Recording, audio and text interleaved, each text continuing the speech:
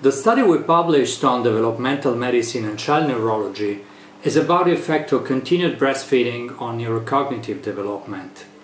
The advantages of breastfeeding over bottle feeding are well recognized since a long time. However, the benefit induced by prolonged breastfeeding on intelligence of children is matter of debate.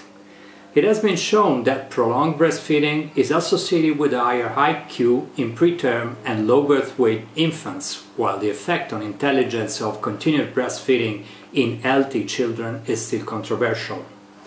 We enrolled a large cohort of Italian healthy infants during a clinical trial on vaccines in 1992, and we evaluated them for their neuropsychological development at 10-12 years of age. We observed a negligible positive effect of prolonged breastfeeding among the 1,403 children who completed the neuropsychological evaluation in the domain of language only. We did not observe a significant association between duration of breastfeeding and estimated IQ.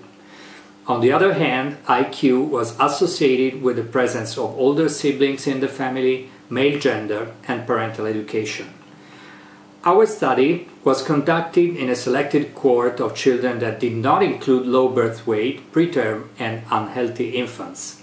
Although the beneficial effects of prolonged breastfeeding are indisputable, our results suggest that the effect of prolonged breastfeeding on neuropsychological performance may be of scarce relevance in healthy term children, where other factors such as parental education may play a major role.